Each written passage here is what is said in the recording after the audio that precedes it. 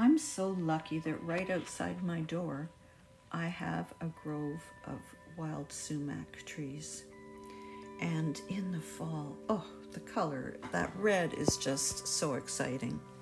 So much exciting that I dragged out my largest canvases to try and capture that scene. I mean, it's just out of this world. But eventually the leaves fall off and the painting's not finished. So I brought it back into the studio and then waited until it was fall again in order to continue, because I get so much inspiration from my subject, and that for me is half of the fun of painting.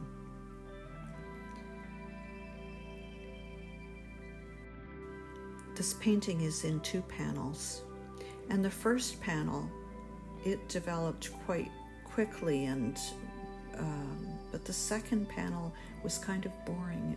It didn't have the variety of shape and depth of the very first panel. So here I am changing the line of the sumac just to give it a little bit more visual interest. And also I wanted to bring some of the sumac closer to the viewer, and so they are very dark, and that's what you see here. The painting, the 2 panels go together, and it's one painting, but I also painted it so that each panel could stand alone, so that, you know, not everyone has space for a huge painting that's 4 feet by 6 feet in their house, and the panels can be split up or put together.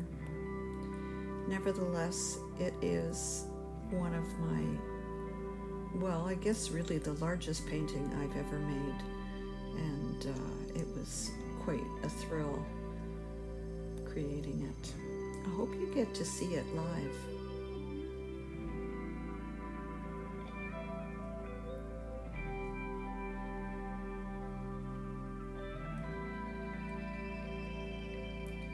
Thanks for watching.